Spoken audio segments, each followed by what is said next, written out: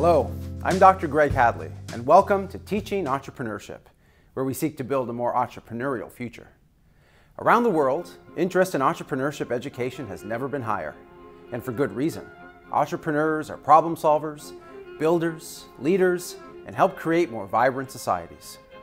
There is much we know about entrepreneurship, but an area where we need to learn more lies with our youth.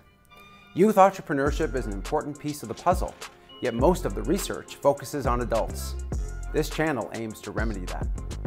As such, I'm pleased to introduce What Entrepreneurs Learned in School and Didn't, a 9-part series that explored how secondary schooling supports, if at all, entrepreneurial development. For this project, we connected with 9 under 40, highly successful entrepreneurs who come from a range of ventures. We asked them about high school, the courses they took, what they learned, and how it influenced where they are today. We also asked them to reimagine school and offer suggestions that could enhance the entrepreneurialism of youth. Their contributions were both intriguing and compelling.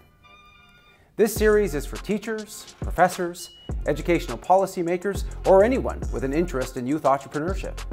We hope it'll start a conversation about teaching practice and help us better understand what it means from an educational perspective to build an entrepreneurial future.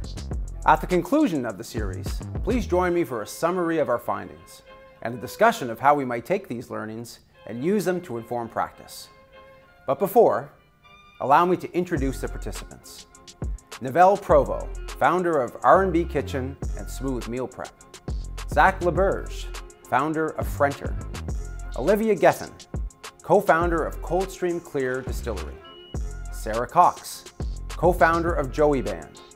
Meg and Marie Wright, founders of Mirror Image Media. Peter Nahas, co-founder of Meza Lebanese Kitchen. Brian McDonald, co-founder of Breton Brewing. Sheena Russell, founder of Made with Local, and Alex McLean, founder of East Coast Lifestyle. Please enjoy.